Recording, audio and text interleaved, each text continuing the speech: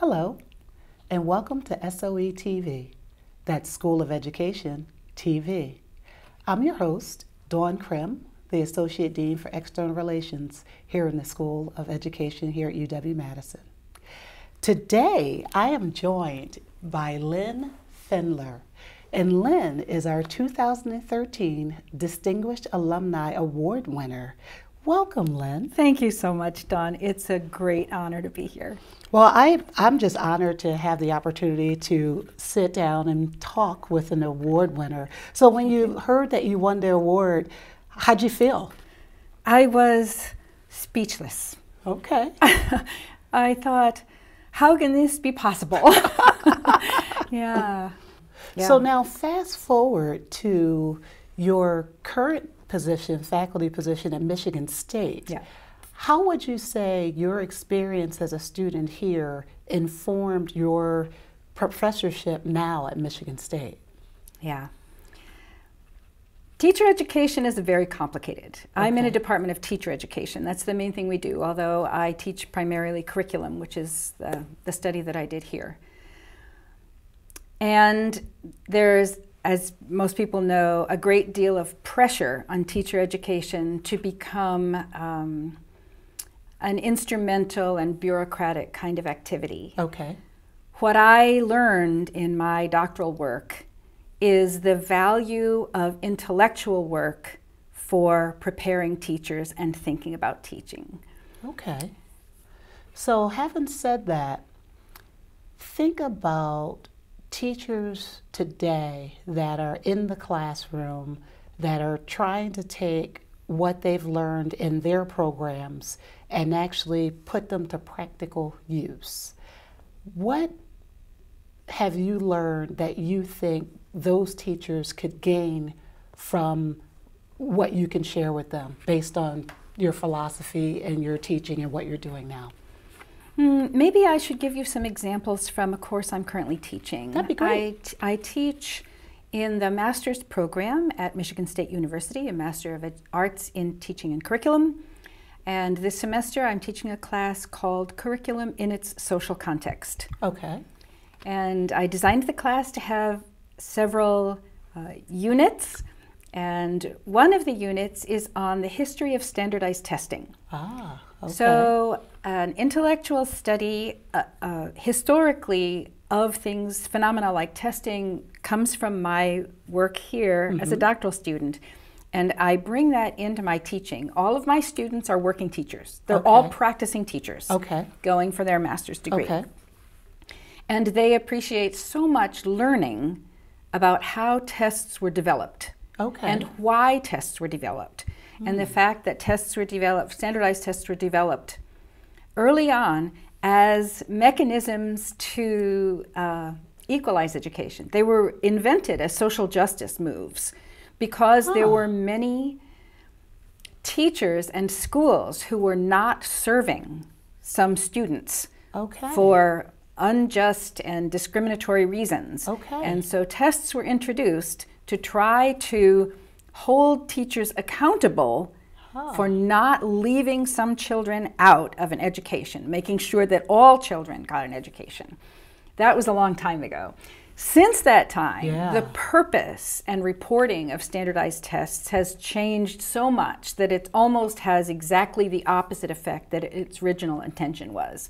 So when I teach that to my working teachers, they get vocabulary and arguments and understandings that they can bring to their own practice, and they can also use with the parents in their classrooms to help them understand how tests work and how test results are being used now for purposes they weren't originally intended for. So taking that a step further, I'm a parent of 2 middle school children, 6th grade and 8th grade, and as you can imagine, there's a round of testing that happens, and my kids say, why do we have to do it? And I always hear people talk about teachers teaching to the test. As a parent, help me understand what the testing means for my kids in today's times. Testing can mean very different things in different kinds of schools. Okay. You might have heard things like school report cards and underperforming schools. Oh, yeah.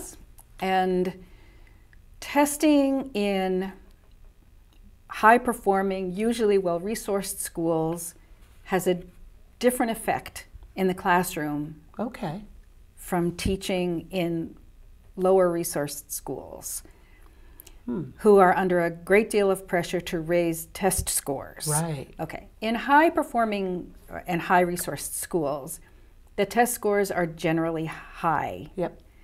And so teaching to the test does not all the time, completely dominate school and classroom time. Okay. But in lower performing, lower resourced schools, it can.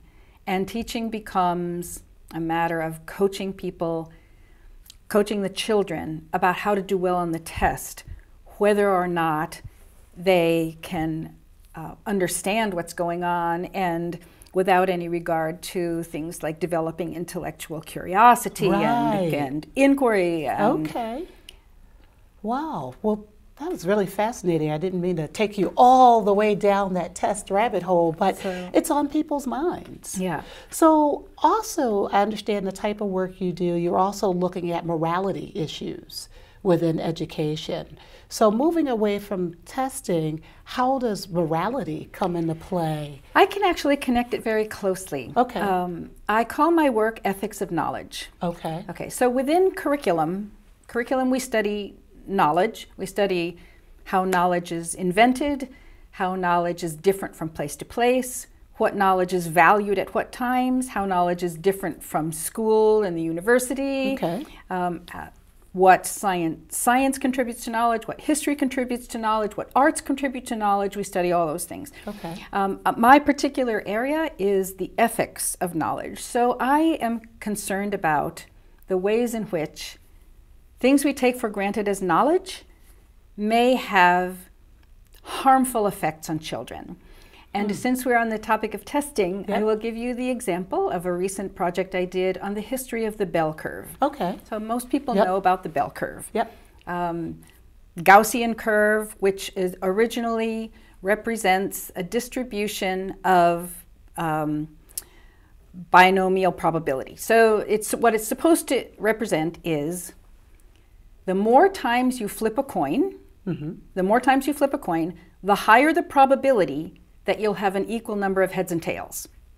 That's all the bell curve does. Okay. But then there was this amazing thing that happened in Belgium in the 1840s, spearheaded or formalized by a Belgian statistician by the name of Adolphe Quetelet, who was very religious. Okay. And he had the idea that a God-created universe must be symmetrical. It was a religious idea. Okay. And he set about creating statistical tests to make empirical things in the universe appear as though they were symmetrically distributed in the world. The bell curve is not a product of inference of empirical testing. It's not. And this is a major problem for the ethics of knowledge right now. Since it was imposed as a religious belief, then it got imported into the social sciences. And even at the time, though, so Auguste Comte, who was the founder of social sciences, says we should never use the bell curve in the social science world. John Stuart Mill, we should never use a bell curve in the social science world. But all of those critiques are mostly forgotten. And they've been and the bell curve has now been imported as if we can sort people using this distribution. And so we create tests that sort people into a bell curve, which is entirely criminal in my mind. Wow. So in knowing that, I mean, that's fascinating. In knowing that, how, as a intellectual of studying that type of information, how do you then move forward the notion that it's not accurate and we shouldn't be using it? Do you develop a new theory? Do you write papers and go to conferences Yes. and talk about the anti-bell curve. How do you then expose it as a misnomer? Yes, I do the research, publish it, present it at conferences. On the basis of my previous research, I was recently invited to contribute to an encyclopedia on the bell curve, which is going to get a wider readership. I use it in all of my classes. It's not difficult for people to understand when we tell the history that way. Right. And the history, no history of statistics disputes that. Every history of statistics tells exactly the same. There's no dispute about the history of the bell curve. It's just the history is forgotten. Okay. Yeah.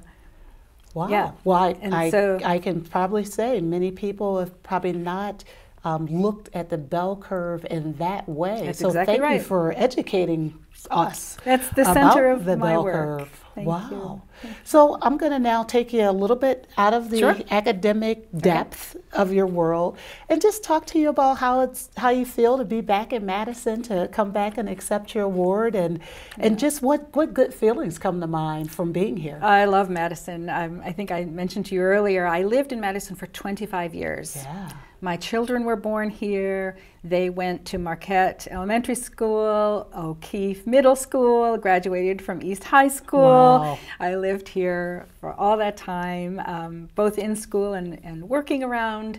So I have very fond memories, and I was also able to go up to the ESL program in Helen C. Whitehall and meet 5 people that I used to work with there, which was just delightful. To see them, they're still doing the same program, and it was wonderful. I walked up and down State Street. It was wonderful to see. I'm going to go to Wednesday group again this afternoon and present a paper there. So the seminar that was so much a part of my graduate school experience, I will be able to go back and work with the doctoral students this afternoon. It's all really a thrill. Well, and this is fascinating, because this is exactly what we hope to capture when we have an opportunity to celebrate the good works of our alumni, and to have them come back and spend some time with campus and spend some time with graduate students. So in going back to that seminar, what advice might you share with those students about where you are now? The biggest thing I would say is hold on to what you're really passionate about. Okay.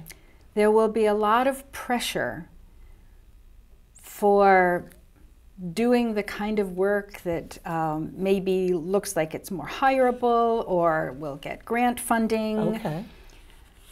And what's really important is that people who have good hearts about teaching will always remember that in their passionate way while they go through graduate studies.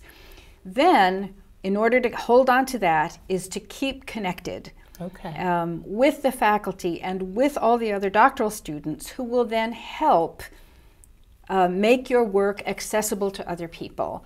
So to frame it in ways that you will be able to do the kinds of job searches that you want without sacrificing what you really care about as an intellectual.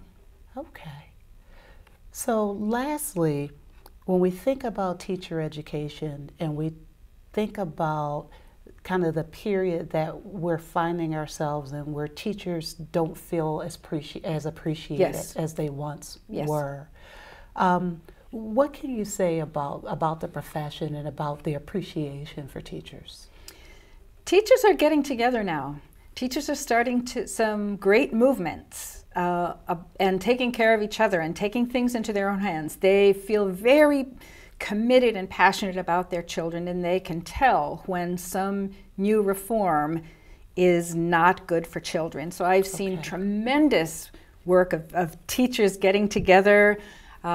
There are also a lot of teachers and parents who are opting out of testing in ways that requires a great deal of communication and solidarity to do what they know is right for the children. Yeah. Well, I hear all that social justice coming out that you talked about learning when you were here in the program. It has certainly stuck with you. And again, congratulations to you on receiving the 2013 Distinguished Alumni Award. We are so pleased and proud So thank you for coming back. Thank you, Dawn. It's really my honor. I appreciate it. You're very welcome. So I want to thank you, the viewers, for spending time with us today. Lynn Fendler certainly shared a lot about her history here and all the good works that she's doing out in the community. And teachers, hang in there because there are good days coming ahead. And thank you to our video producers for being with us today on SoE TV and that's School of Education TV. Take care.